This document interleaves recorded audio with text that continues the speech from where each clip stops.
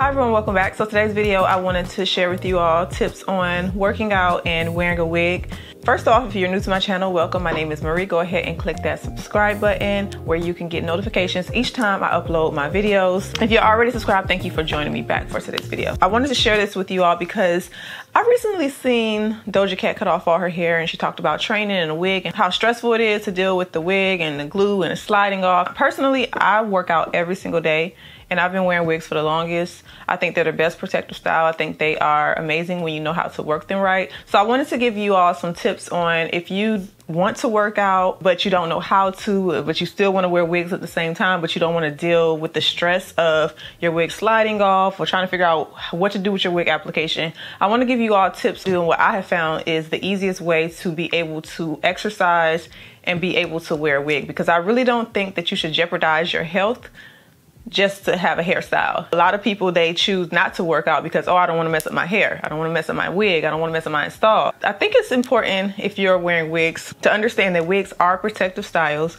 You should be able to work out in them. You should be able to sleep in them if you want to. You should be able to do anything you want to do, having the ease of not having to do so much to your hair when you want to work out if you choose to wear a wig. For those who may say, you work out in a wig, why do you work out in a wig? I mean, why do you work out in your weave? Why do you work out in braids? Because it's a part of your hairstyle. It's just a different type of hairstyle. So if I install a wig for the week and I want to work out, I'm not going to take my wig off just to work out. I'm going to work out in that wig.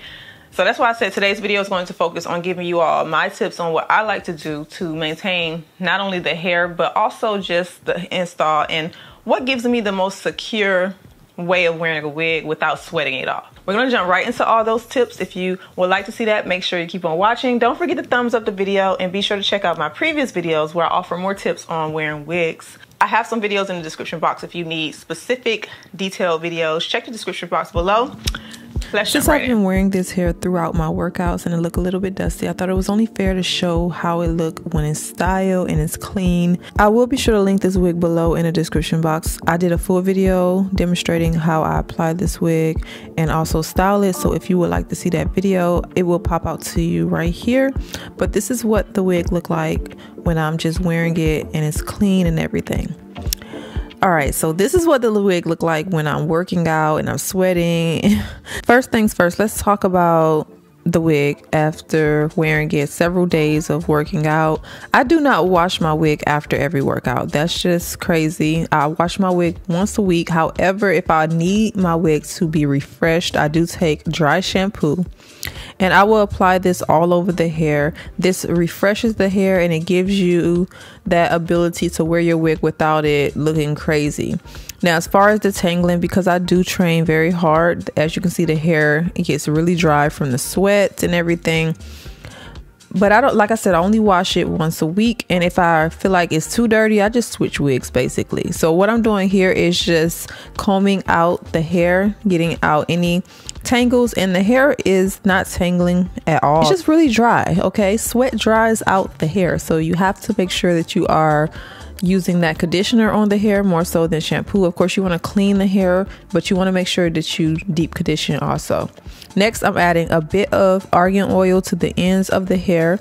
This will also help to give it a little bit of moisture so that once you are working out and sweating, the hair won't get too bad. It gives the ends of the hair and the hair at the nape of the neck a little bit of slip so that there's no matting. So you may want to consider adding that to your routine. Let's talk about how I wear my hair to the gym. So this is the wig before I am going to the gym. The way it looked at the beginning was how it looked after I finished sweating. I think it's important to realize that when you're wearing a wig, you should treat it as if you're wearing your hair. Of course, if you was going to the gym or to work out, you would do something to your hair. You wouldn't do absolutely nothing. So what I'm doing is just straightening out the hair, making sure all the tangles are out of the hair from the previous day, because like I said, sweat dries out the hair. So the more that you don't do to it, the more tangles you're going to get and the more dryness. As far as the application, as you can see, I set this wig on my head and it automatically just looks good. So I like to use the combs that's inside of the wig, because when I work out, I know I'm going to sweat and I work out every day. So it's pointless to glue my wigs when I know for a fact that a lot of these waterproof glues, they still come up, they still create a white residue around the hairline when you sweat. So the best thing for me is to wear a glueless wig application. Now if your wig is laid and slayed and all of that good stuff, once you apply it, it'll look just like this. Okay, so do you even really need glue? Right. And I did a full video, I will pop it out right here, of how to wear your wig glueless, keep the ear tabs down without glue, all that good stuff. You can check out that video if you want more information.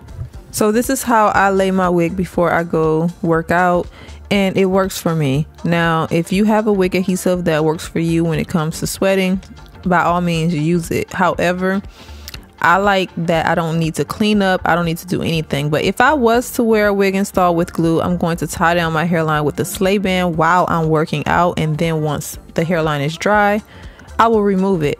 I talked about this in a previous video also. Another option is if you're wearing your wig, you can put it back into a ponytail. That way it'll be out of your face when you are working out, or you can just pull it up into a cute little updo. And as you can see, look how natural this wig is laying. Okay, so it's really no excuse on why you can't wear a wig when you work out, because wigs are protective styling.